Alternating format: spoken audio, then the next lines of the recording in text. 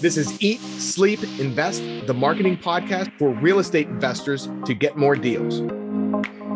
If you've ever seen anybody that goes on a hardcore cut something out diet and they look kind of like sickly, Right. you're saying this is different because you're putting muscle on and replacing the fat versus just stripping your whole body. Right. You're changing composition. So I have some props here. Your favorite, Brian. This is my favorite. This is an example of what a pound of fat looks like. This is an example of what a pound of muscle looks like. Now, I know this is through the internet, but these two weigh the exact same, but they're very different in size. This is much more compact, and this is kind of like bubbling out all over the place.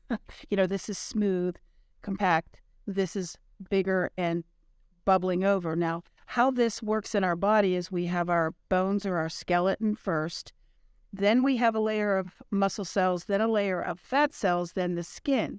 So when someone just cuts calories and maybe starts, some exercise and they want to lose weight for the scale, what happens is if they're not focusing on body composition, meaning working on the muscle at the same time, they can catabolize this. They can actually lose their muscle while they're losing fat, and the end result is just not very attractive. Again, they look great in clothes, but not so great in a bathing suit. And when we work on both of these together, gaining muscle the right way, losing body fat the right way, you end up with a beautiful, transformed physique. And, you see these body transformations all over social media. I even get accused of photoshopping. Now, my technical skills are pretty bad.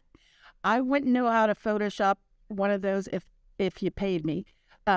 These transformations are miraculous, but they're very doable. You just need to have the right tools and the right instruction for your specific body. In other words, your height, your weight, your body fat percentage, it's all very specific to the individual. You just can't give out a cookie cutter plan to everybody. Right. Now, let's talk about that a little bit. So we're talking about changing composition.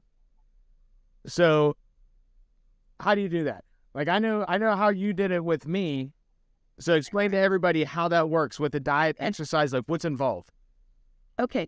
So to truly make a transformation the ultimate way, like if you want to go all in and really do it right, it's exactly what I did with you.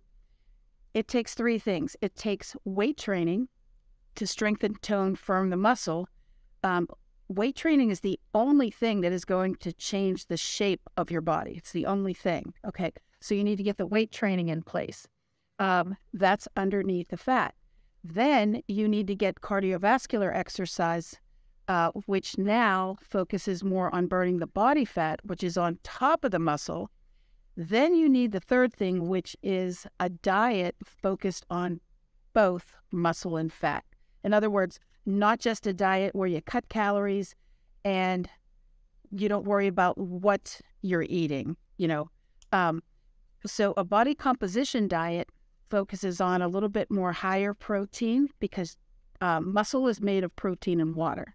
So you need to increase your lean protein to help strengthen, build, make the hard body, right?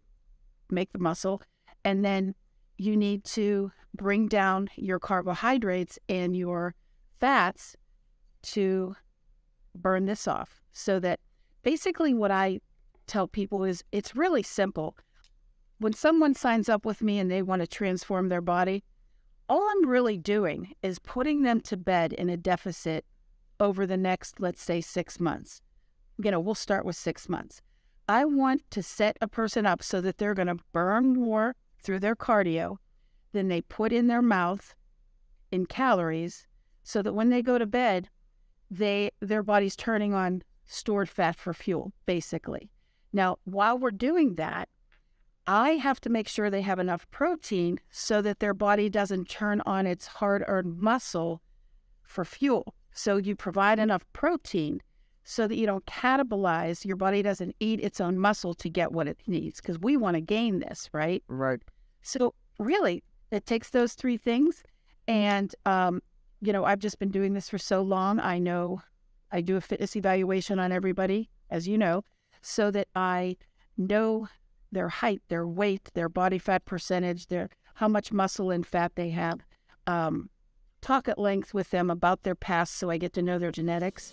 And then I prescribe from there.